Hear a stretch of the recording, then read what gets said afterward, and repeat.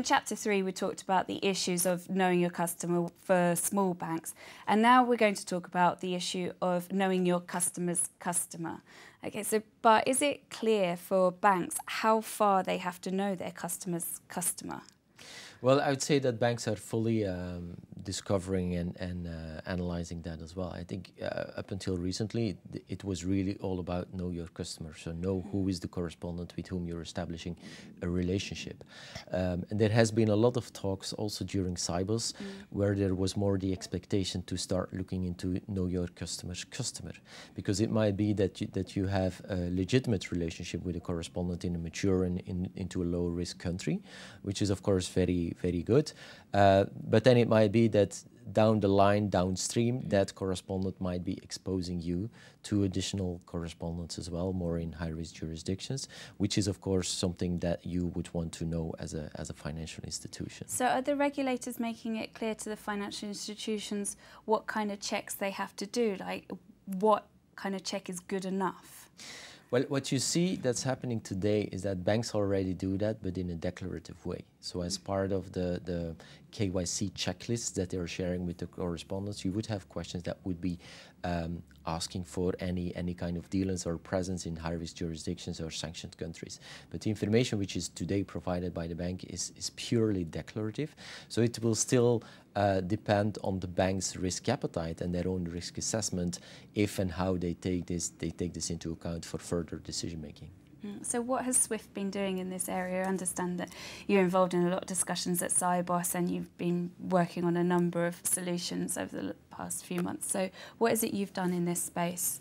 Well, in that sense, SWIFT is quite unique because what we have developed as part of the KYC registry is what we call the SWIFT profile. And the SWIFT profile is basically providing a traffic report based on SWIFT statistics, which is providing factual information around a correspondent bank and his exposure towards sanctioned countries or high-risk jurisdictions. This is something which is optional, and the correspondent is free to share this with the bank that would be requesting for this kind of information. And feedback that we received so far is that this is a game changer in the sense that it is really providing some evidence and some factual input that the bank can use as well as part of their risk-based assessment. So in Chapter 2, we talked about the challenges for big banks, and in Chapter 3, we talked about the issues for small banks. So when we're talking about know your customer's customer, are the issues the same for the big banks and the small banks? Well, I think it's twofold in the sense that for the bigger banks, to the earlier discussion that we had, it's about transparency, knowing who your correspondent is.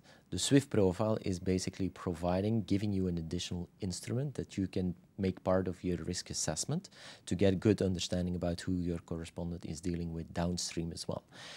On the other side, if you would be talking about smaller correspondents, on the one way, this is their ability as well to provide transparency, but also a way to demonstrate their compliant behavior. And specifically, if you were to be a correspondent in a high-risk jurisdiction, this is also an enabler for you to establish correspondent banking relationship with the proof that you are compliant in terms of transaction banking activities. Okay. So now let's look towards the future. What do you expect the future of KYC compliance to look like? What do you think are going to be the big trends or the big deciding issues over the next few months, say next year or so? Well, I think 2015 will be quite interesting. If I look back at 2014, so there the banks are really dealing with KYC in a very bilateral way with the inefficiencies, etc.